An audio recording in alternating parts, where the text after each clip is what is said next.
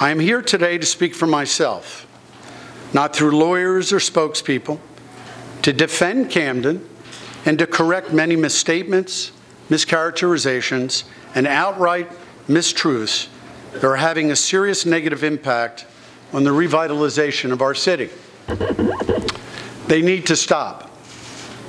The residents of Camden and New Jersey deserve better. I believe I have a unique perspective regarding the state's tax incentive programs, which is why they were so important to Camden. Nothing would have occurred in Camden without these tax incentive programs.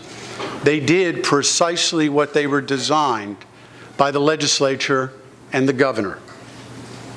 I supported the expansion of the tax incentive program in 2013, as did many, many others.